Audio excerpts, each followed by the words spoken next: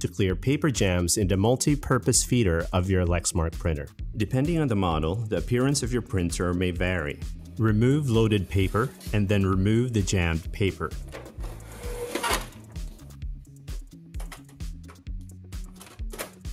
Open the front door and then remove the imaging unit.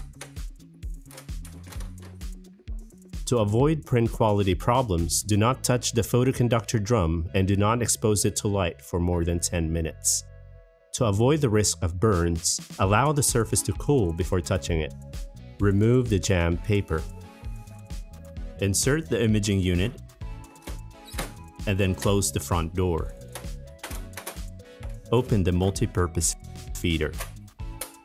Reload paper.